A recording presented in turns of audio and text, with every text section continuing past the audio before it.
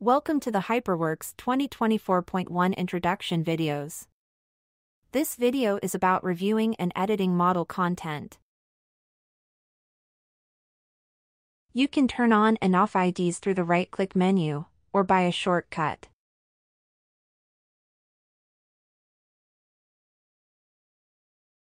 The basic Renumber tool displays the occupied ID ranges in the model and allows to renumber selected entities.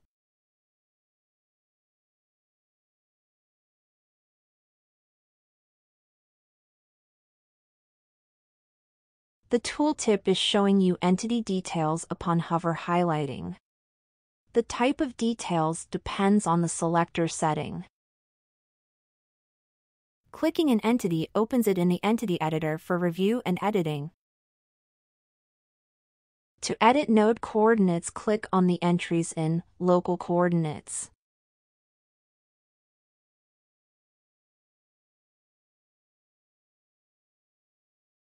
The entity editor allows to unfold related entities for review and edit, like the material referenced by a property.